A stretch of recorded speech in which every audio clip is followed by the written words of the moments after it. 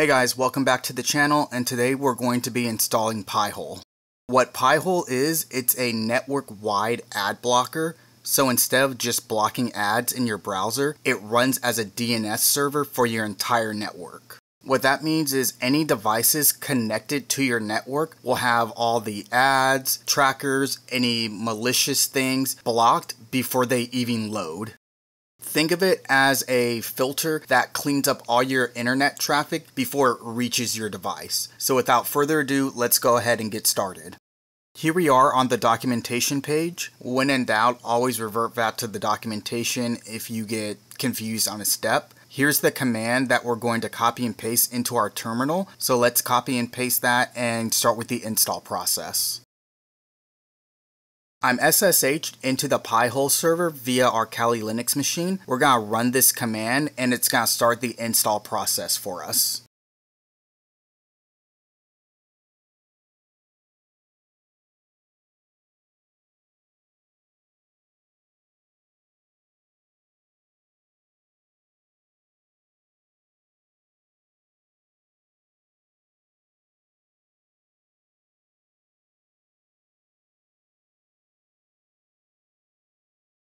On this screen here, it's asking us if our Pi-hole server has a static IP address. Just for the demonstration purpose of this video, we don't have a static IP address for it, but in an actual live production setting, it's recommended that you do have a static IP for this.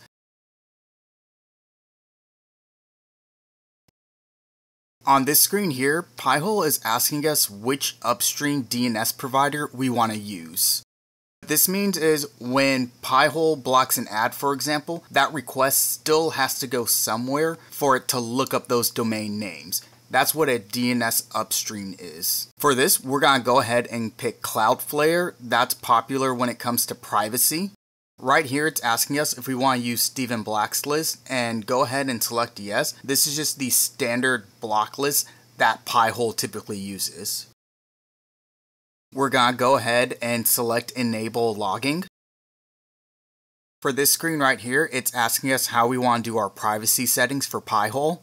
For this, we're going to pick Hide Domains and Clients, and what this does is it hides both the sites and the devices making those requests to said sites. And finally, we're going to let the install process do its thing, and we'll be all set.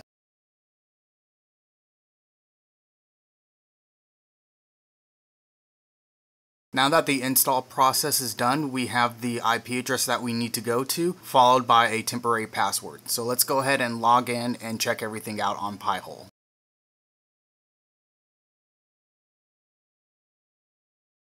And here we are on the home page of our Pi server. We see all the different settings. Here we have the list of domains that the Stephen Black list is currently blocking. As of right now, we don't have any clients for our Pi-hole server, but let's go ahead and change that, and let's add our Kali Linux to our list of clients on our Pi-hole server.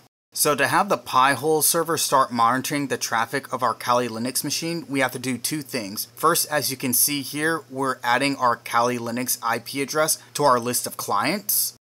But that's not the only thing we have to do. We have to switch over to our Kali Linux machine and have our Pi-hole server act as our DNS server. So let's switch over to our Kali Linux machine now and make that change. And by entering the following command on the screen, we're able to go ahead and edit our DNS settings for our Kali Linux machine. As you can see here, I went ahead and made that change. That top IP address, that's our Pi-hole server. So we've already made the appropriate changes. So let's switch back to our Pi-hole server and see if anything's changed. So here on our Pi-hole server, we see that it's already generating some traffic, and we also have two clients. The traffic that it generated was me testing it out. I went to CNN.com just to see if we'll generate some traffic, and it is. So let's go ahead and take a look at those clients that we have on Pi-hole. And as you can see here, we have two clients. We have our Pi-hole server itself, and then we also have our Kali Linux machine. So we can add different lists to our Pi-hole machine, that way it blocks more domains. Let's go ahead and learn how to do that right now. So we're here on the big block list collection, and I'll leave the link down below for this website so you can check it out yourselves.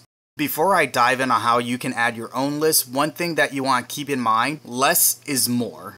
And what I mean by that is if you add a whole bunch of lists onto your Pi-hole server, you may come across problems like, for example, let's say you add 10 lists just for sake of argument, you may end up inadvertently affecting Amazon traffic. You may inadvertently not be able to shop on Amazon because the DNS, it's blocking all those requests. So remember, less is more when it comes to your Pi-hole server. As we scroll through, we see we have a whole bunch of lists for different types of categories. We have categories for advertising, tracking, the list goes on. This isn't the only site with lists that you can use for your Pi-hole server. I'm sure the more you look, the more lists you'll be able to find out there on the internet. But this is just the main one that I'm using for this example right here. The lists you want to focus on are the ones that are in green, because those are the ones that are maintained regularly. So let's go ahead, let's copy and paste one of those lists and put it in our Pi-hole server. That way I can demonstrate to you how to add additional lists. So adding lists is really simple. Under group management, we're gonna go to list and we're gonna paste the link that we copied from that big list into our Pi-hole server right here. Then we're gonna click add allow list. And as you can see here, that list is now on our Pi-hole server, but we're not done just yet. Under tools, we click update gravity and then we're going to click update. And what that does is it's going to add that new list to our Pi-hole server. And congratulations guys, you have your own ad blocker in your home network. Down in the comments below, let me know what kind of traffic it's stopping on your network. Like always, thanks for sticking with me and I'll see you on the next one.